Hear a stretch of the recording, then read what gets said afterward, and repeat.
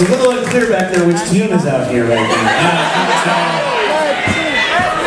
They're not very enthusiastic about their whole community. I just want to say, you guys, I'm like, you should really take pride in yourselves and your team. I feel like you're not really doing it. You're not. I mean, I know we talk about how the teams don't mean a whole lot, but you know, I wish you had some sense of identity or like a belonging feeling, but I don't think you do. Is it so much to ask for a little bit of enthusiasm for our audience?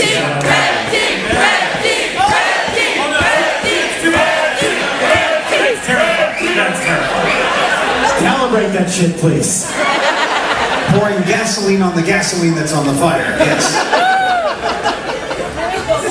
The gasoline is to fuel the on-fire gasoline. Gasoline's gasoline. Good morning, students. Good morning, Principal Storm. We got kind of a lot of announcements to get through. We're going to try and burn through them as quick as possible and get to the show. You're not going to understand anything we say because we say it really fast. I'm also talking very quickly. Ready to buy some micro machines now? That was for my fellow Gen Xers. Yeah, could you explain that one? It starts with FedEx. Okay, so people used to have to watch commercials when they watched their entertainment. Oh yeah, I've never had a TV.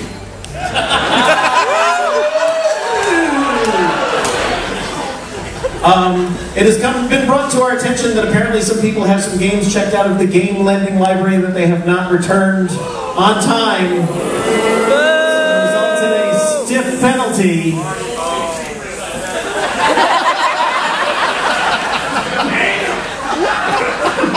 Keel hauling. So please, if you have an overdue game from the library, please, when you can, return that shit. A note, once again, a reminder, the specialty Indian lunch is happening on Wednesday at noon. You can call 88 on any ship phone or reserve directly with the main dining room maitre d'. If you intend to go to that, we ask you please make a reservation in advance rather than just show up on the day, because they need to know how many they need to prepare, roughly. So please, and also we will say it's going to be freaking great. It's super delicious. It has been every year. It's like a full 5-course meal, I believe. So please get on that. I mean, or don't. That's not an order. We have been we continue to appreciate the ship's increased cleaning procedures. Those of you who were around the Lido during lunch or early dinner were subject to, again, I do not know if this is the technical term, the mandatory squeeze. I think there's a meetup for that later on. Yeah, that's my drag name. Yeah. The Celle de Mer, the special evening of dining. The sort of... the Celle de Mer. The sea from which the salt comes. I don't know, I'm just, we're riffing up here. Yeah, sure. Most sea salt has PCBs in it. The PCBs that come from the ocean. The pollutions that we have inside of ourselves. The microplastics we ingest all day long. Remember, like, 10 seconds before we walked out here, we were we're going to type gotta get through these announcements faster. So the Celle de Mer specialty dining event happening in the Pinnacle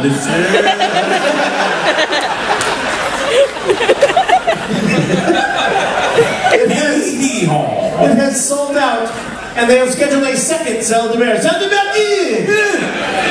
You know what, dude? I'm calling the Celle de Mer!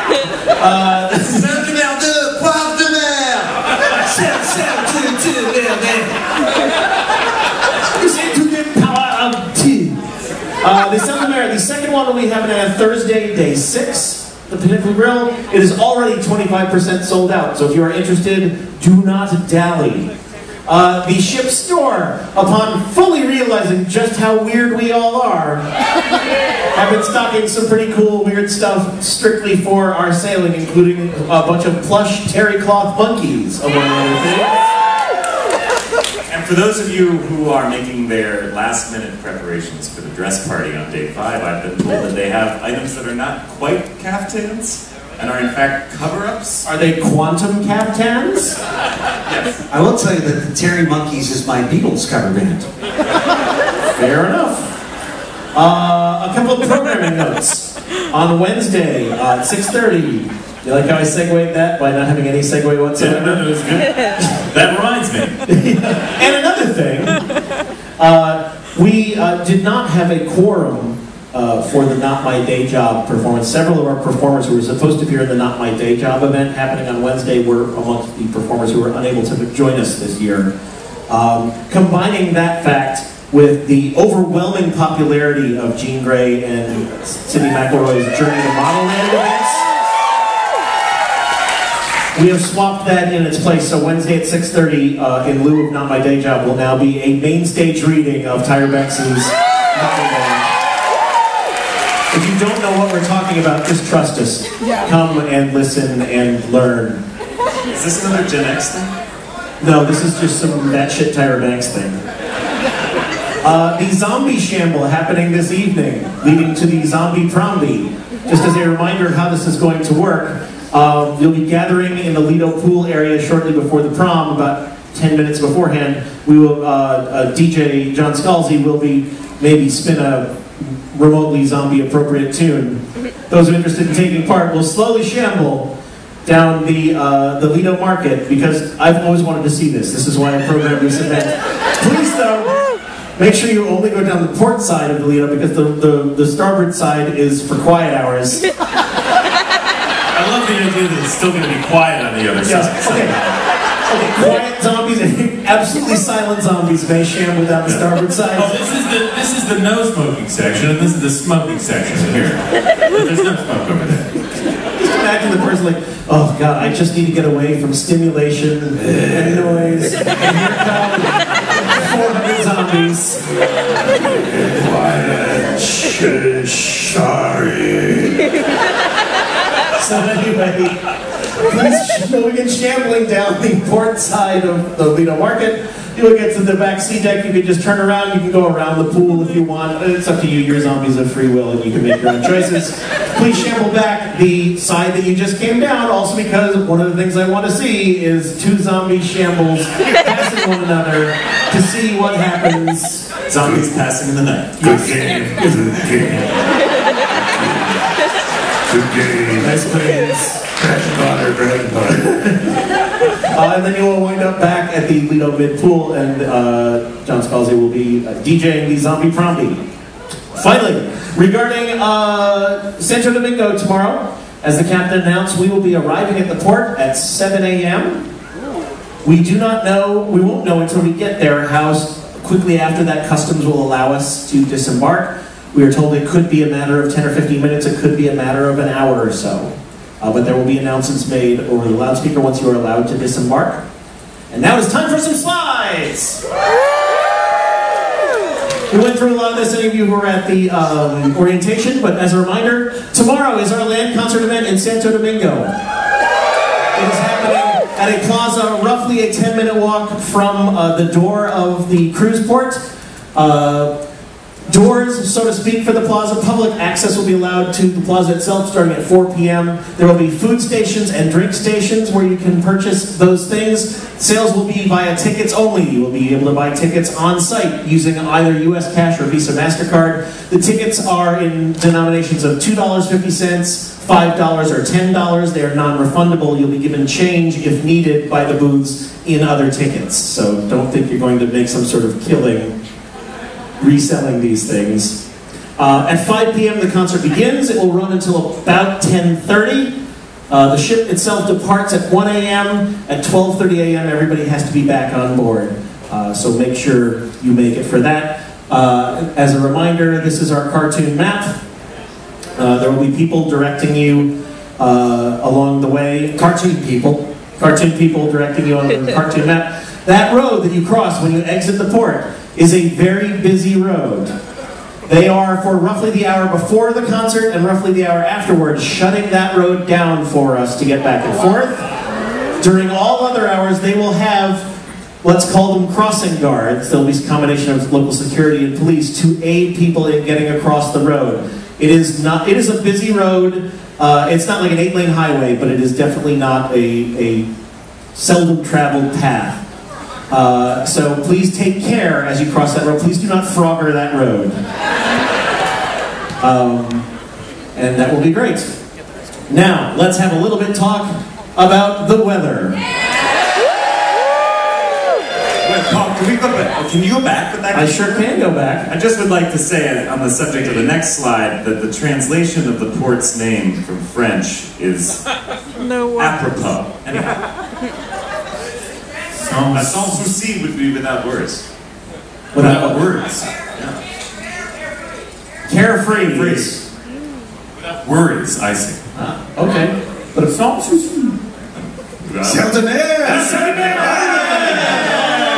Now the slides went away. What happened to my slides? Oh, you have pas de souci, Paul. Oh, my slides! Fuck you! Well, actually, I don't think we need the slides at the moment while he plugs that back in. That one said weather. That one said weather. So, the way it was working with our production company, we had to make a call on Sunday, 3 days out before they started setting things up in the plaza, as to whether or not to put in a tent. All forecasts indicated that there is going to be some degree of rain tomorrow, so we made that call to have the tent put in for the ice. Wait for it. However, this place is being, our event is being held on what is a national monument. A 16th century dated national monument. And we have been informed today that, try though they might, our production company has run into permitting issues. They have just had very lengthy phone calls with every level of government that they could. We are not going to have a tent.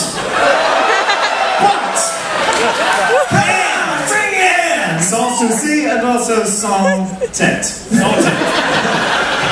First of all, when you arrive at the plaza at 4 p.m., they will be distributing free ponchos to everyone.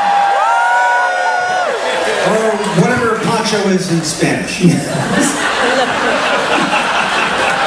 plastic rain thing. Also, we have been keeping a very close eye on the weather forecast. You wouldn't believe the number of tabs I have open on Chrome. All of the forecasts are variations on that there will be rain in the morning, peaking sometime around 11 or noon or so, and slowly petering off till we hit about 5 or 6 p.m., at which point there should be very little to no rain. The weather forecast is a shrug emoji. Hey! Obviously, we will continue to keep a very close eye on this, and should things suddenly go awry and we open up weather.com tomorrow and it says, whole lot of fucking thunderstorms all day. We open it just the troll face. Yeah. It says, remember San Juan? Yeah. In any event, we'll keep a very close eye on the weather forecast, and should the situation require it, we will make the call as needed to move the event here onto the ship to the extent we are able to. And we will get messaging out to you as quickly and efficiently as possible. That said, again, looking at all the forecasts, as of right now, we have every intention and plan and expectation that the concert will happen on schedule and as we plan it to in the square. Just not that place. Just not into what it's going to be. It's going to be humid, and you're all going to be sweating underneath your rain ponchos while it's not raining on you. I mean, you should be so lucky. Yeah. So, having experienced the awesome concert, that will also put you in the perfect mood to book on board for 2021. Onboard booking is now open. The forms for onboard booking will be delivered to your staterooms unless you have already booked for JoCo Cruise 2021.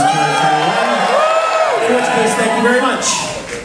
I feel like the gold team was actually a lot louder about having booked already, so we might want to get on it. Drew, it's not a competition. Don't stir the pot, Drew.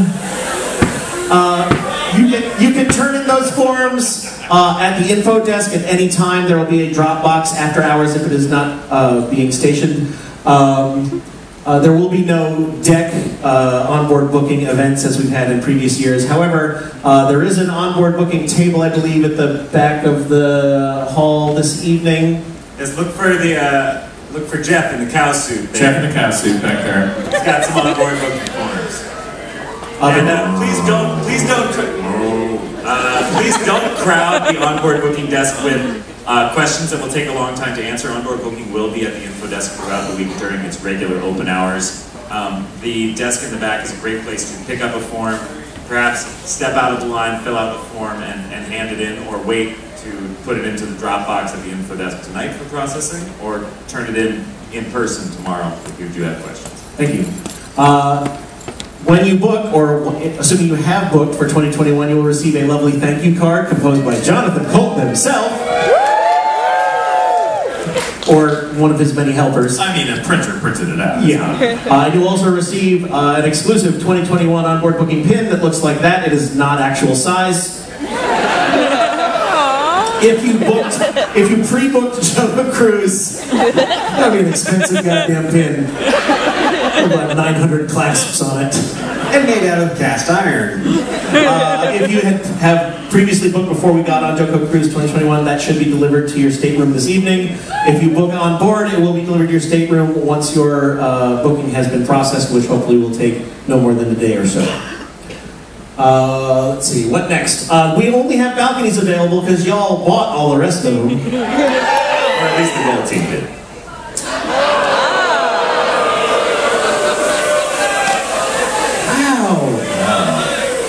Dude, just stirring shit. The form includes a simplified cabin grid and pricing on the form itself.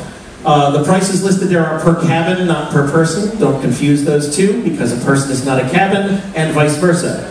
The discounts will also be reflected in these grids, the various discounts available to you. The previously known as returning monkey discount has been divided into the mono monkey and multi-monkey discount, meaning if you have attended one previous JoCo Cruise, this one, if you're listening to me talk right now, you'll receive a discount of $50 per berth. If you've been to 2 or more JoCo Cruises, you'll get $125 discount. If you are here and you have been on 0 JoCo Cruises, we'd like to see you after the show. But we probably can't. Also, the pay in full discount pricing will be reflected in the grid as well. If you choose to pay in full at the time of booking, it is not required, but it's an option. You will receive a 4% discount off of that booking. Finally, the toddler and child discounts that are available. If your toddler or child, and the cutoffs for each, I believe, is 3 years old and 12 years old. If they are the 3rd or 4th person in your booking, you will receive a $400 or $250 discount. Those discounts will be applied afterwards, after we return from JoCo Cruise. They won't be applied at the time of booking, but they will be credited to your account. So don't yell at us about that. And thus ends, that's almost ends morning announcements, except for Coach Cruise, who has a very important announcement. If you heard about this from someone from some earlier team, no spoilers. I'm going to put on my Minister of Finance hat to make this announcement. It's going to be a bit dry, but I think you will appreciate it. This is from ourselves and Holland America LIne. Thank you again for being here. It feels great to be together on this fantastic ship, celebrating, enjoying all the things we love, and washing our hands with elevated frequency. You may applaud. You know what else feels great? Having a $50 stateroom credit up to $100 per cabin, courtesy of JoCo Cruise and Holland America LIne, to say thank you for rolling with the heightened security procedures and other changes in policy designed to keep us all healthy and happy.